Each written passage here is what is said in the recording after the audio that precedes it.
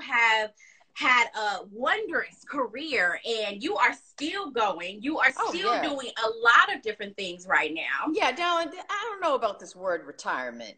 There would be no retirement, okay? I'm Okay. talking about getting into my next chapter. That's what I call it.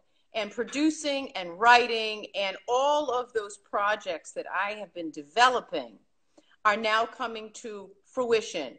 God bless George Floyd, Breonna Taylor, and all who have perished Yeah. due to criminal behavior before us Yeah. and during this lifetime. But let me tell you something. Black Lives Matter has made a difference in so many people's lives across the board. I mean, corporately, people who are of color behind the desks who can pull the trigger so that we can get parity, so we can get financing, so we can get economic inclusion, because that's all that it was. And we're the ones watching 50 hours of TV a week. We're the ones buying the box office tickets. We're the ones that are buying the subscription. So I'm here to promote what Bob Johnson and Sheila Johnson started, which was BET, which Viacom purchased for like $5 billion.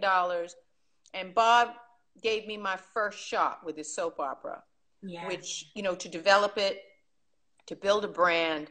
And now I'm proudly over at BET Plus with The Rich and the Ruthless, all 4 seasons. Yes. Yes, I can't believe it's 4 seasons. I'm like, oh my gosh, where has the time been? I'm telling you.